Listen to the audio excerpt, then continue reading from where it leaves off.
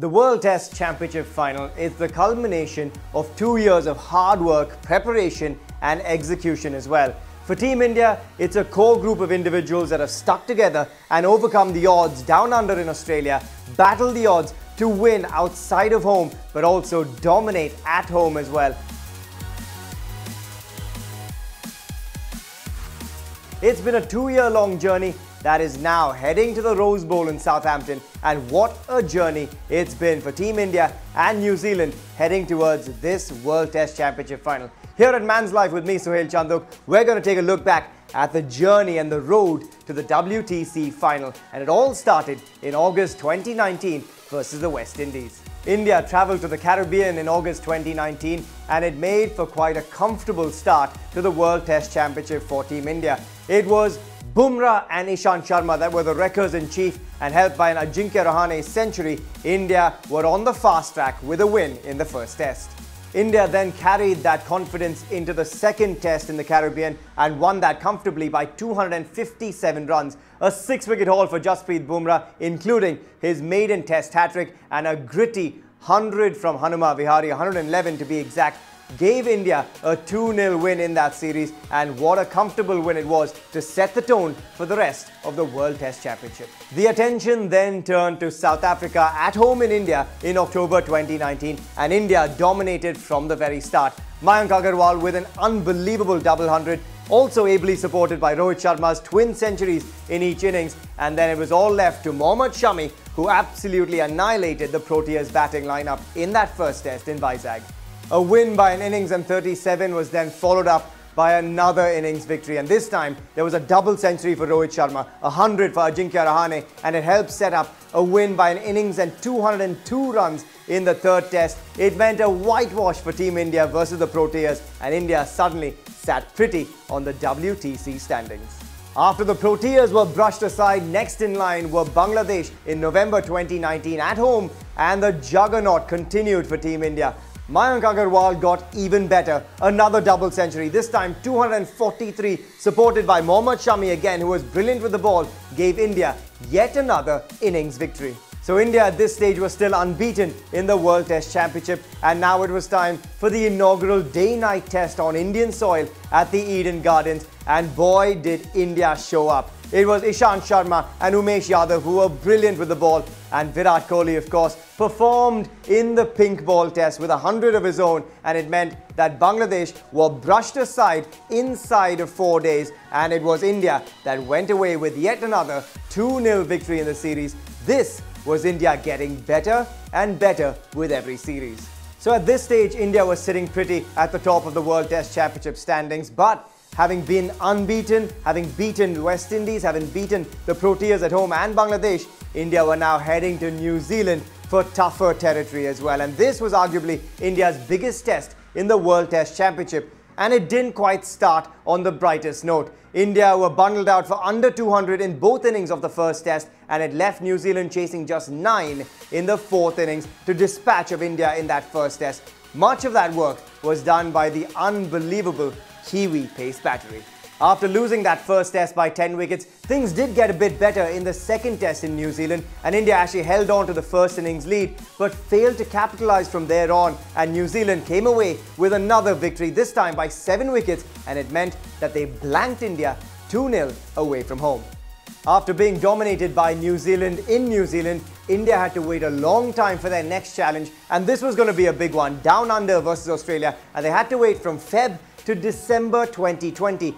But the tour started in disastrous fashion in Adelaide. India was skittled out for 36 embarrassingly and ended up losing that first test by 8 wickets, and that also meant that Virat Kohli was flying home for the birth of his child after that first test. After being bundled out in Adelaide for 36, India travelled to the Boxing Day test at the MCG, arguably the biggest spectacle in the Australian cricketing summer, and they went there without speedster Shami, without captain Kohli, and that was the time when the stand-in skipper Ajinkya Rahane stood up with a fabulous 100 at the MCG, also ably backed by the entire bowling unit to give India a phenomenal win and level the series up at 1-1.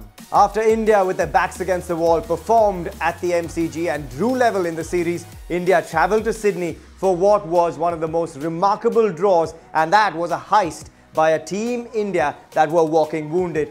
Ashwin and Hanuma Vihari were gritty with their never-say-die attitude. Rishabh Pant gave us those heroics that each and every one will remember to this day as well, and it meant that India pulled off a draw on a test that Australia should have won, and suddenly it meant that everything was to play for heading to the Gabba.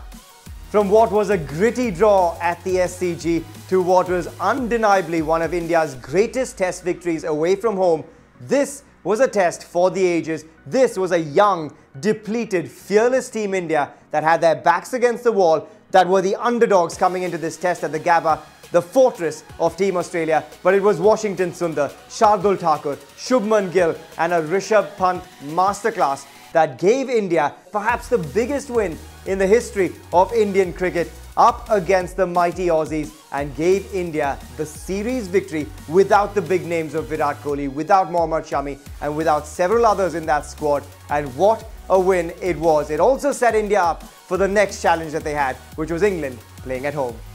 After the heroics down under, India were riding a wave of confidence, and they took on England next at home in Feb 2021, but lost the first test in Chennai thanks to an incredible 227 by the England skipper Joe Root. And suddenly, this meant there was pressure on Team India as they had to win 2 of the remaining 3 test matches to make their way into the World Test Championship final. After the shock loss of the first test in Chennai, the pitch was different for test number 2 at the Chepauk, and it meant that India delivered a different result as well. A superb 100 in difficult conditions from Rohit Sharma, backed by fifers for both Ashwin and also debutant Akshar Patel, meant that it gave India a 317-run victory and levelled the series at 1-1. But what it also did was set the wheels in motion for the rest of the series.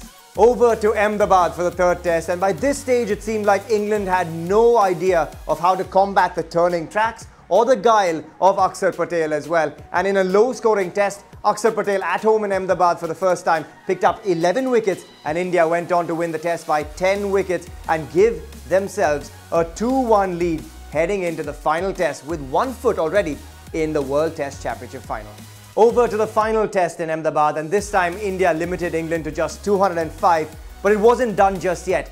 England had India on the ropes at 140 odd for 6, and suddenly it was Rishabh Pant yet again with his back against the wall that produced the goods, with Washington Sundar alongside as well. Rishabh Pant got himself a fabulous 100, but Washington Sundar was left stranded agonizingly close to his maiden test 100, stranded on 96, but it paved the way for India to clinch the match and the series. India had a lead of 160, but then skittled England out thanks to, of course, Akshar Patel and Ravichandran Ashwin. This meant that India came away with a series win and booked their spot in the World Test Championship final.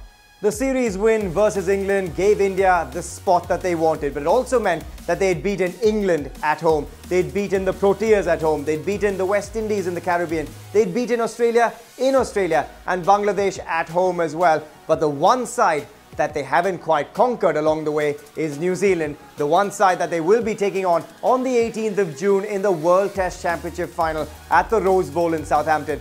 Given what we've seen from this Team India though, given what we've seen with the fearlessness, the resilience of this side, we do know that they have what it takes to come back from the brink, to have their backs against the wall and still fight back, and that's why this World Test Championship final is going to be a special one to watch. Hope you've enjoyed this road to the final for Team India with me, Suhail Chandhok, right here for Man's Life. And make sure you continue to head across to manslife.in for all the best content in the world of auto, sport, lifestyle and entertainment.